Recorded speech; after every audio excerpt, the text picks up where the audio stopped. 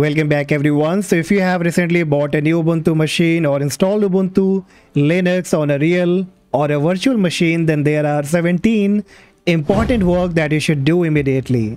So without any delay, let's quickly get started.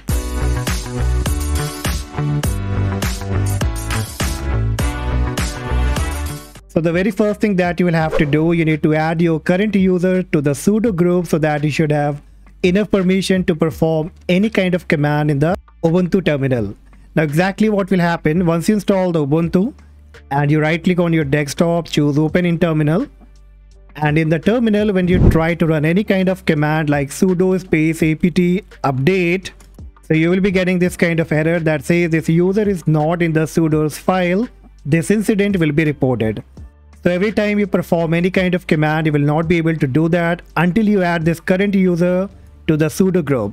So for that, what you have to type here, su, hit the enter key, type your current password, hit the enter key again, and now you will be inside the root.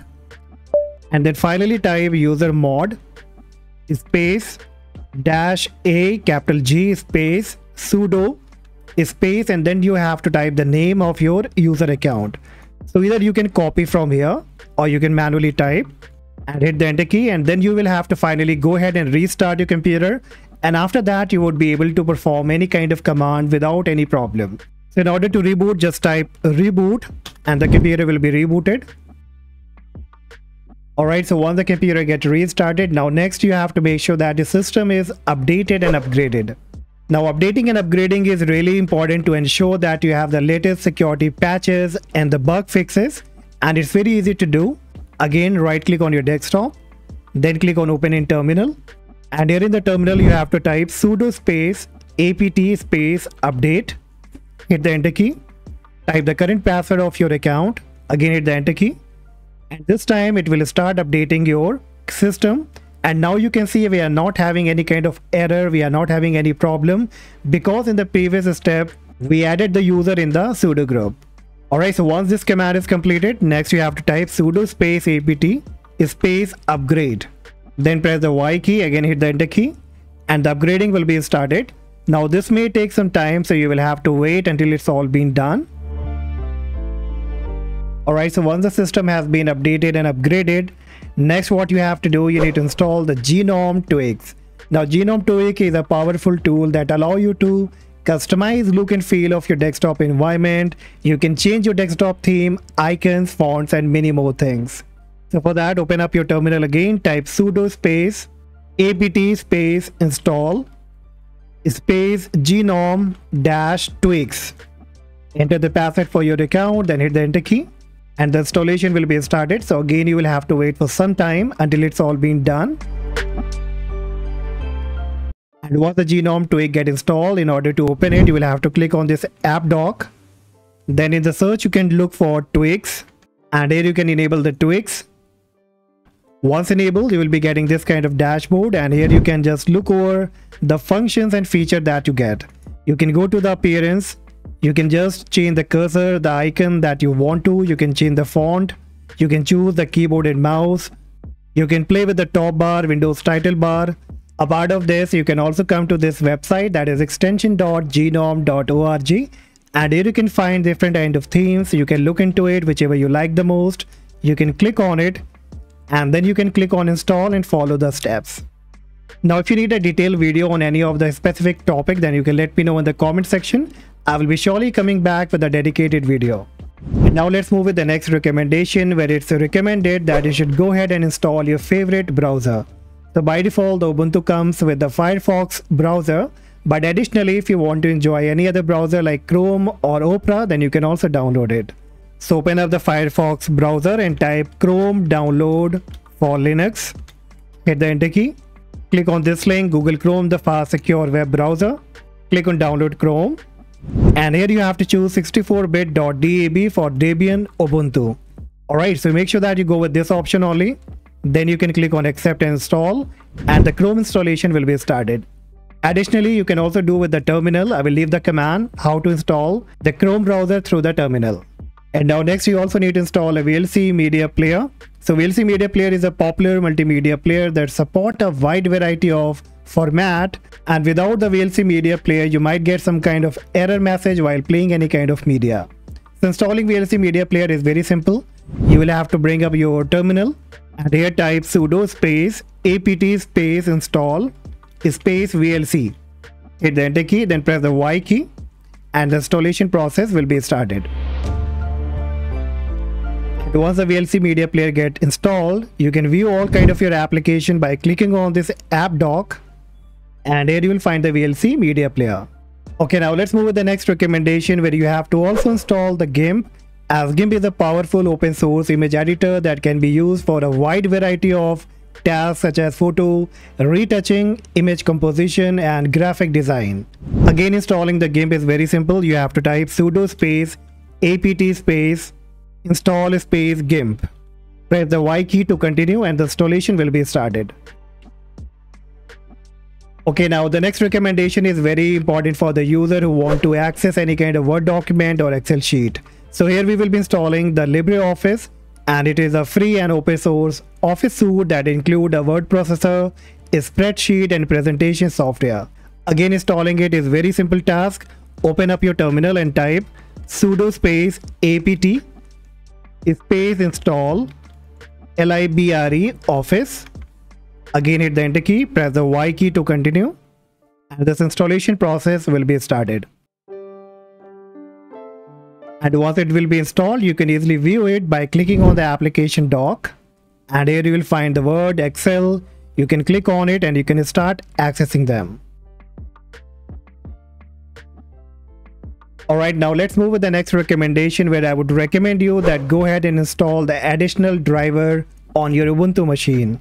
So while installing Ubuntu, it install all open source driver, but you need to assure that all the hardware drivers are being updated. And in order to find out, right click on the desktop, click open in terminal, and here type a simple command that will be lspci. Hit the enter key. Now this will list you all kind of adapters, all kind of hardware that are being connected. And now in order to update the additional driver, you will have to click on the app dock again.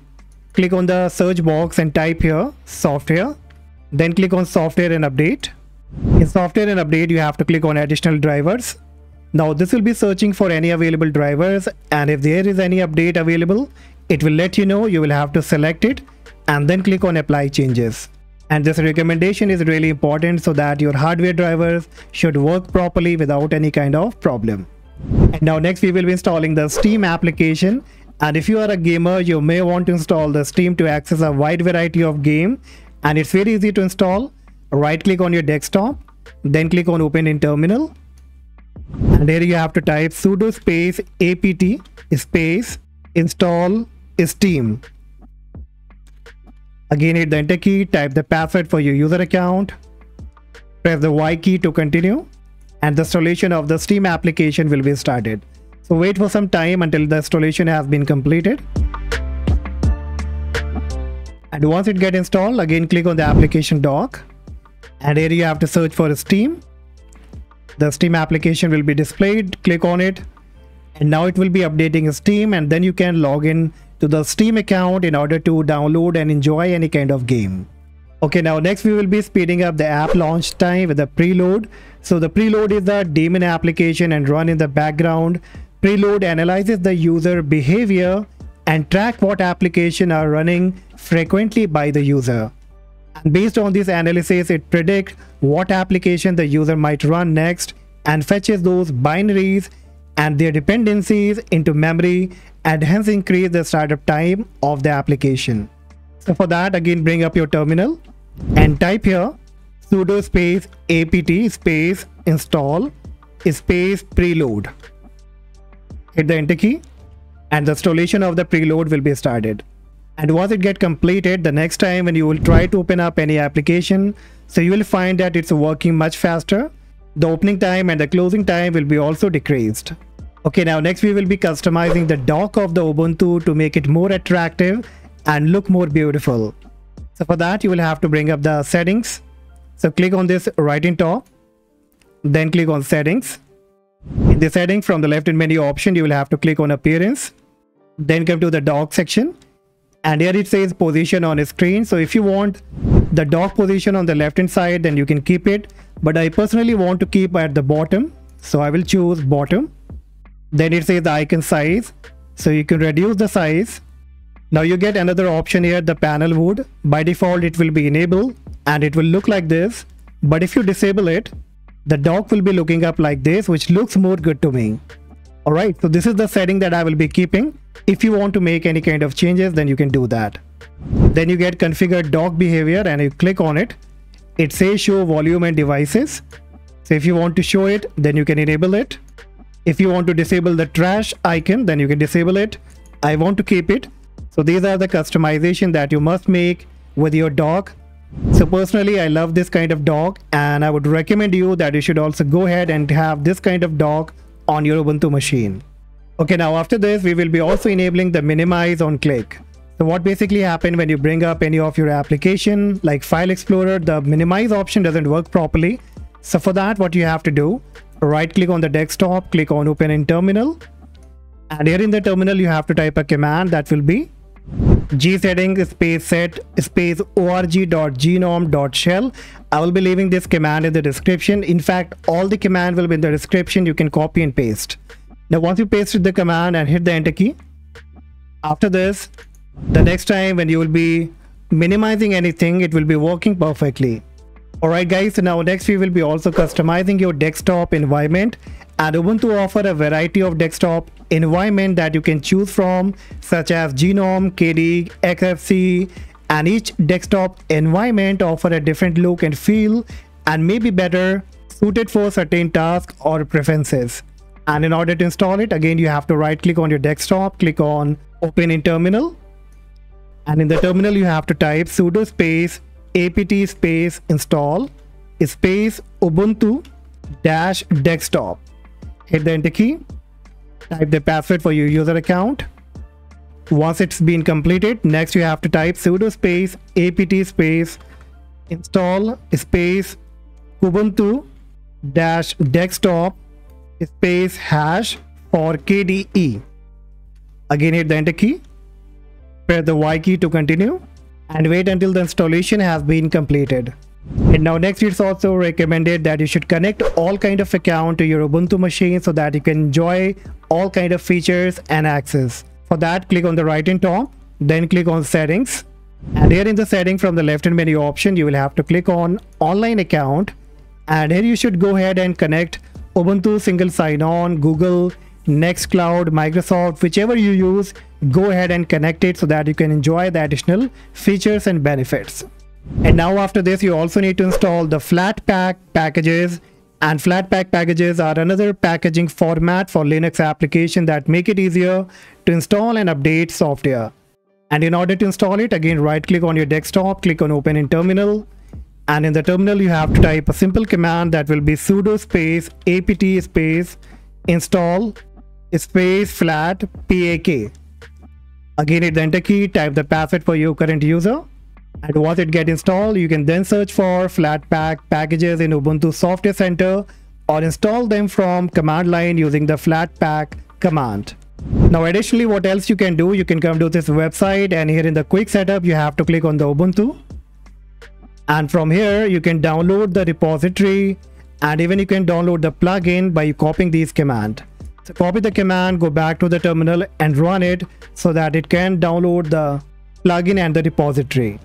And once you have finally installed the Flatpak and install the repository and the plugin, then you can also come to this website of flathub.org, and here you'll find all kind of application that you can download and enjoy on your Ubuntu machine. So there are many popular applications like Discord, the Brave browser, Spotify, Team, Thunderbird, Audacity that you can look here and download them. And now next, you also need to configure your firewall, and Ubuntu comes with a firewall called UFW, that is uncomplicated firewall, installed by default, but it is not enabled by default. So what you have to do, type a simple command here, sudo space UFW space enable. Hit the enter key, type the password for your current user, hit the enter key again, and the firewall is active and enabled on your system startup, message will be appearing up. And now number 16, you also need to back up your system, and it is always a good idea to back up your system to protect your data and setting in case of a hardware failure or any other kind of issues. Now Ubuntu comes with a backup tool called DejaDup, and you can easily access it by clicking on the app dock. Then click on the search box and type here backup. Click on this backup option, and this kind of page will be up. Here you have to click on create my first backup. Now here you will be getting all kind of settings like folders to backup. So what all exactly you want to backup, you have to select here. Then you have to click on folders to ignore. So whichever you want to ignore, then you can add over here. Then click on forward. Then it will ask you the storage location where exactly you want to store it. You can name that folder name, and then you can easily take the data backup. And this was the reason I was recommending you in the previous step that go ahead and add your account like Google and Microsoft account. Alright, now let's move with the last recommendation, where you have to install a virtual machine. And if you need to run other kind of operating system or test any kind of software application in a different environment, you can install a virtual machine such as VirtualBox or VMware, and installing them is a very simple task.